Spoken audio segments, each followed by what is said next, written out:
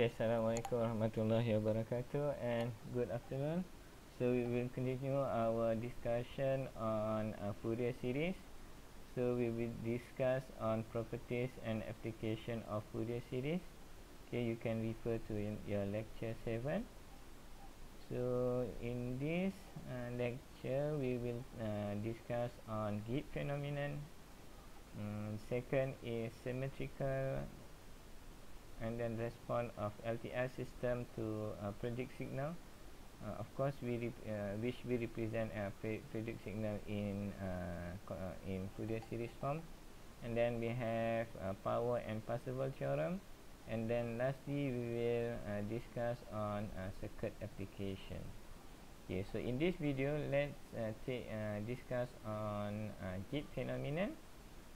If you read here, so Gibbs phenomenon is as more and more Fourier component are added into the equation, so the sum of it, you will get a closer and closer representation of your original signal. What it means, if you consider for your Fourier series equation, if you consider more and more frequency component into your equation, so you will get a better and better representation of your original signal. Okay, that's it. So if we look over here, this is our Fourier series equation, where over here we have complex exponential form, and then over here we have trigonometric form, and then amplitude phase form. Okay, so if you look over here, so for complex exponential form, so we consider from negative infinity to plus infinity number of frequency component. This one is infinite number of frequency component we consider in this equation. So same goes to this one, where you consider over here for n equal to 1 to infinity, meaning that we consider infinite number of frequency component in this equation for trigonometric Fourier series. And then for amplitude phase Fourier series, so over here we consider n equal to 1 to infinity, so meaning that the same thing, so we consider infinite number of Fourier series into the equation. So these three equations over here will represent exactly the same as our predict signal. So this one will give you the same representation of our xt over here, because we consider infinite number of frequency component. Okay, so however it's not really practical, okay, in real world. So we will have a limit number of frequency component that we can include into the equation. Okay, for example, if we take complex exponential over here, so now we consider it's not n from negative infinity to infinity like this one. Okay, so now we consider n equal to negative 100, from negative 100 to positive 100 over here. So we have a limited number of frequency component over here that we consider. So in this case, okay, we don't, since it's not an infinite number of frequency component, so we have just a close approximation of our predict signal xt over here. So as we consider more number of frequency component into the equation, much more closer to our predict signal over here. So for example over here, so if we reduce the number of component by half, okay, over here by half, so like n from negative 50 to 50. So in this case, okay, so in this case, okay, so we can say that this one will give a better representation of our signal xt when compared to this one.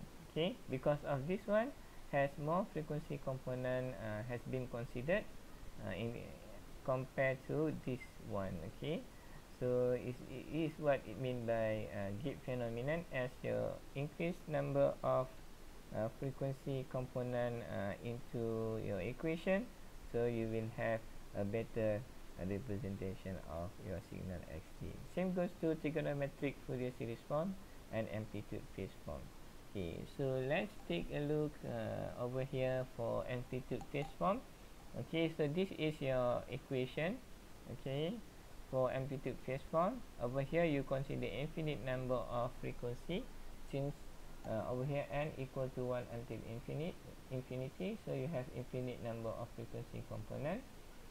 So for example, if we limit the frequency, if we limit this equation over here on the right here, which is this is our Fourier series equation. If we just consider the DC component only, like this one, to represent our signal xt, which is the rectangular signal over here, so we just take the DC component of our Fourier series equation over here. So what will be the representation?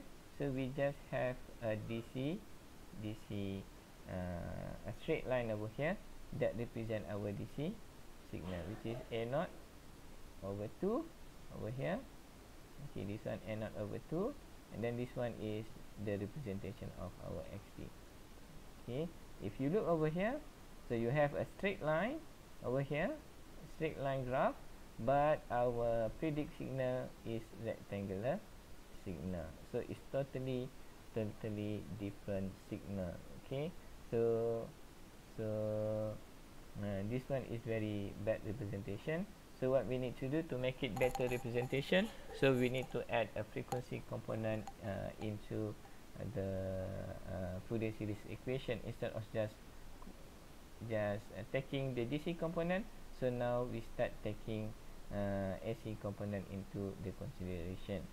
Okay, so first let's include just one frequency component. So that means the AC part over here will be n equal to 1 until 1. So if you expand this, so you will get this equation over here. So you have n0 over 2, which is our DC component, and then you add one frequency component over here, which is this one. Okay, just one frequency component. So over here, so you will have a better representation of our signal. Okay, so if you draw over here, of course you will have a cosine signal. Okay, so if you draw over here a cosine signal, so something like this one. Okay, so now we have some sort of better representation of our signal compared to this one, just DC component, a straight line. So now we have some sort of the same pattern with our signal xt. So if you look over here, you have the goes up. Okay, same thing over here, the signal goes up, and then after that it goes down and then goes up again. So this one is much better representation compared to just DC component. So let's say if we add one more component into the equation, now we have n equal to 1 until n equal to 2. So if we expand this equation, so we have two frequency component over here, so you have one, and then you have two over here frequency component. So of course you will expect much better representation compared to the other two representation over here. Okay, as we add more frequency component into the consideration, so like over here we have DC component and three frequency component. So we have 1 and then 2 and then 3 over here. See, so this one is much better representation of our signal xt. As we add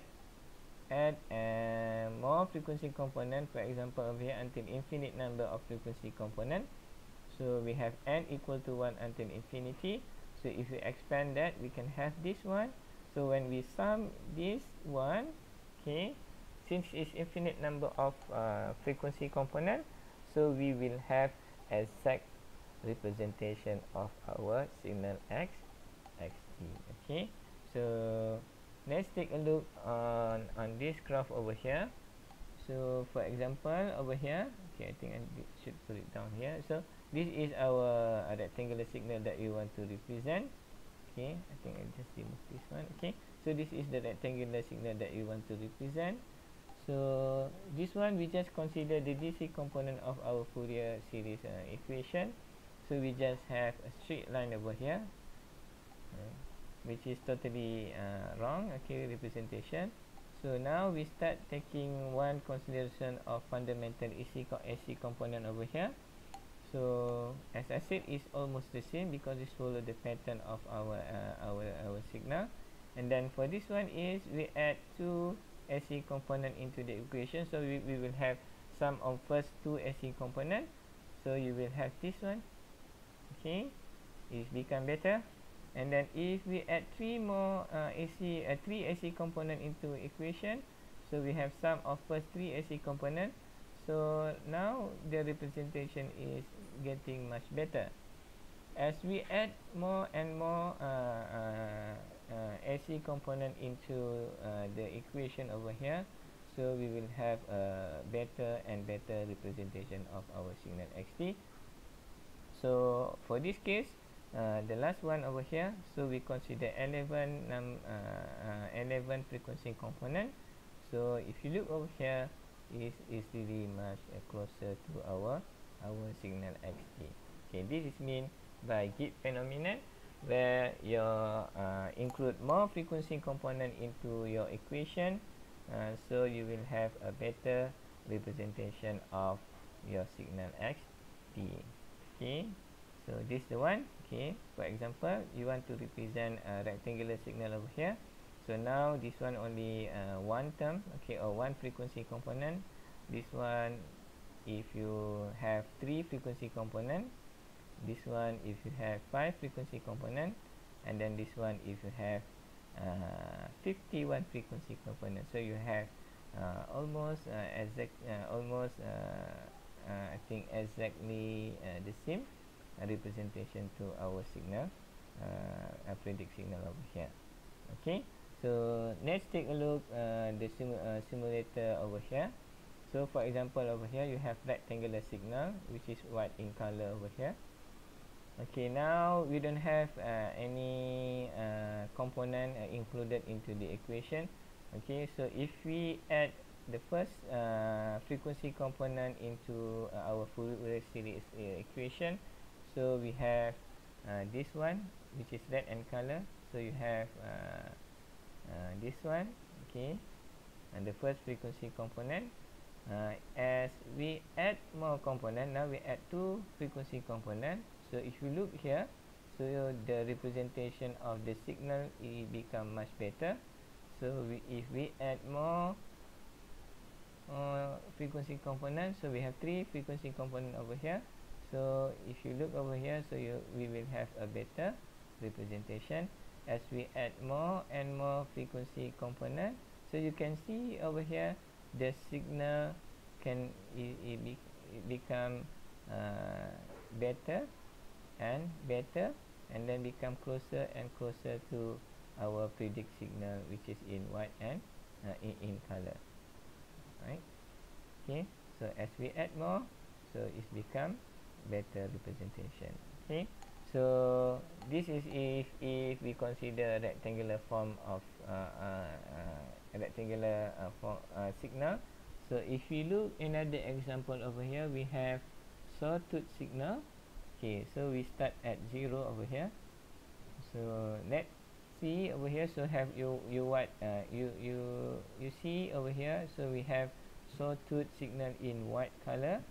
So as we add one frequency component, so you have just sinusoidal signal over here, one frequency component.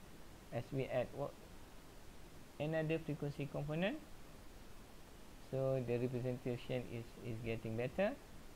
So now I add more and more, so you can see clearly that we can represent better, okay, if we add more and more frequency component into the equation. Okay, alright. Okay, so we can have over here, for example, another the last example over here, we can have rectangular signal over here. So we start with 0, okay. So there are no frequency component. So as we add over here more and more signal, okay, more and more frequency component into the equation, so we will get a better representation of our periodic signal. Okay, alright. So hopefully you understand what is Gibbs phenomenon. So let's test it. Okay, so let's test it, and then by doing this example. Okay, for example, okay, so for example number 1 over here. So can you guess which of these two equation will give a better representation? Is it this one or is it this one? Okay, let's guess. Okay, so of course this one will give a better representation of our xt, because it's considered more frequency component when compared to this one. This one from negative 8 to 8, but this one from negative 50 to 50. So this one will have more frequency component compared to this one. So this one will give a better representation of our periodic signal xt based on a Gibbs phenomenon. Okay, let's do example number 2 over here. So you have xt a0 over 2 plus summation of n equal to 1 to 20. And then we need to compare with this representation. So you have xt a0 over 2, and now we have n equal to 1 until 5. Okay, which will give a better representation of our periodic signal xt? Either this one or this one. Okay, can you guess?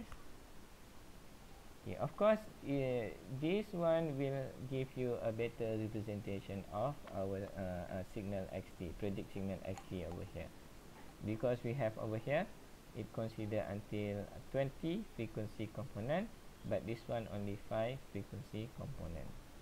Alright, so let's do the last example over here.